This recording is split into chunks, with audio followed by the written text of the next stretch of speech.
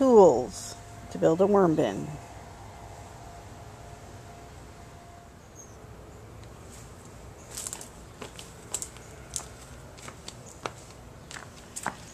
Hi, it's Cassandra of Wormalicious.com, and today we're going to set up a quick and easy plastic tub worm composting bin.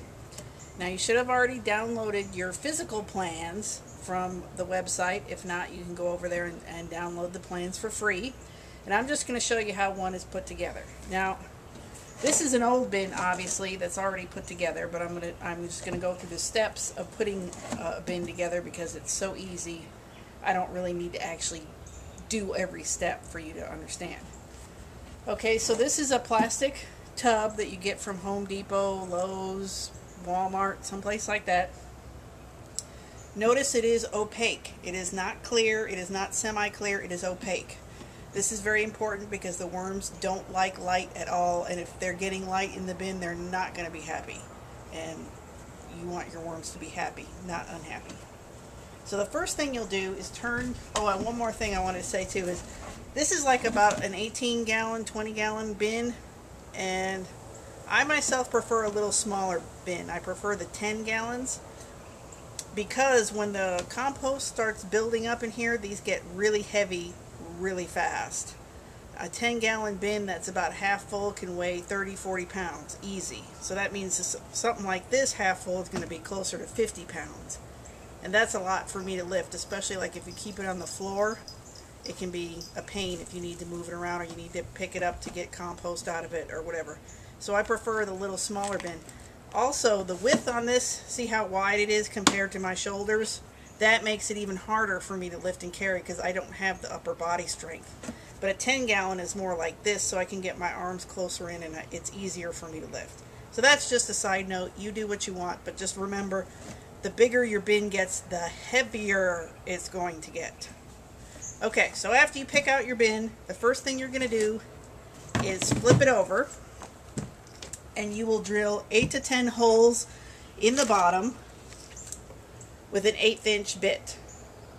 So here's my 1/8 inch bit.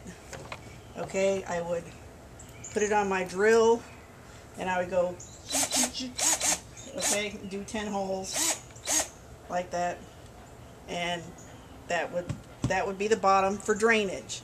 Now the reason we do 1/8 inch holes is because it's small enough that worms aren't likely to come out the bottom. If you put the bigger holes, then they're more likely to come out the bottom.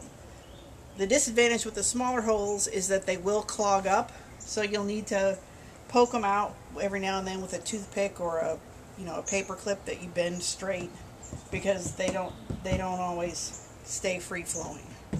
So that's the bottom holes. Then, instead of putting holes in the top or the sides or anything like that, what I do is I put these soffit vents in, and I'll show you. This is a soffit vent, okay, and I'll get a close-up of this, but this is a soffit vent. You can buy these at Home Depot or at Lowe's. If you have an Ace, you can get nice metal ones, but I no longer live near an Ace, so I can't get the metal ones anymore. But the plastic ones are fine. I just feel like the metal ones are more durable. So you get these soffit vents. These are 2-inch soffit vents.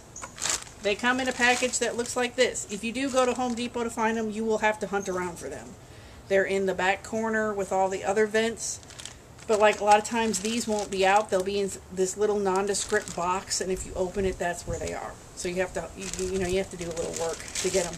They come in packs of 6. So like I mentioned, if you have an Ace, you can buy them individually, but if you get them at Home Depot, you have to buy a whole pack of them. So you get your soffit vents. Then what you want is a hole saw that's the same size as your vent. So this is a 2-inch vent, this is a 2-inch hole saw. 2-inch vent, 2-inch hole saw. So then what you would do, and I can't pop these out because they're in there very well. That's the whole point of using the hole saw and the soffit vent. See, I can't, those aren't moving. But what you do is you drill a pilot hole first, because the center of this hole saw has a drill in the middle of it.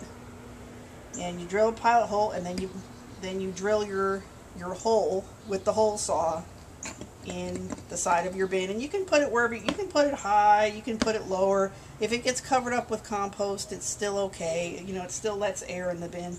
I usually put mine about in the middle or toward the middle top. See, this one's here is because this is not going to fill up with compost any more than that, because that's going to be too heavy for me to deal with. So anyway, put the hole whatever's comfortable for you.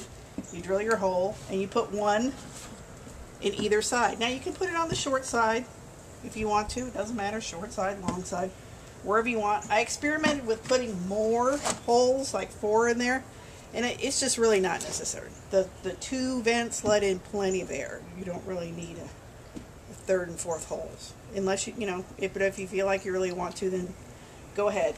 Something you can do if you don't want to use the soffit vent, I've seen people put screen over the hole they drilled out with the soffit vent. I'm not really sure how you get the screen to stick to plastic. I've always had trouble getting glues that stick in plastic, but if you can find a glue that will stick plastic and you'll be able to put the screen there, then you can do that.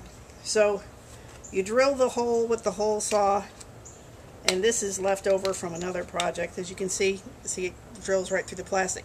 When you drill, you might want to set your drill at a very low torque, because if you have a real powerful drill and it's spinning real fast, what happens is that hole saw hits the plastic and it can really chew it up. It won't cut a smooth hole, it'll just chew it or crack the plastic. So get your drill powered down as slow as possible, and just have it barely, like I kind of run mine like that, not even that fast, like that when I'm doing it, and it kind of goes, and it goes through, it cuts the hole slowly instead of doing it real fast with a lot of power. So that's a tip on that.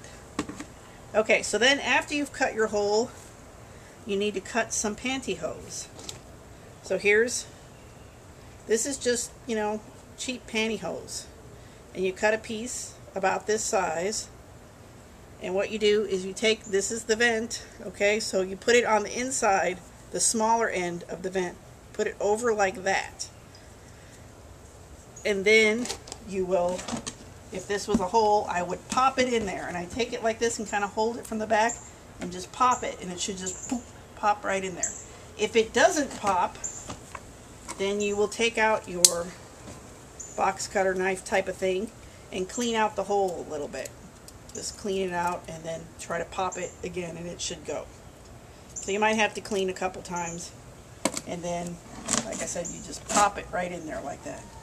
And then you're done. You're done. You have a lid, you put the lid on there, and you've just built a worm composting bin.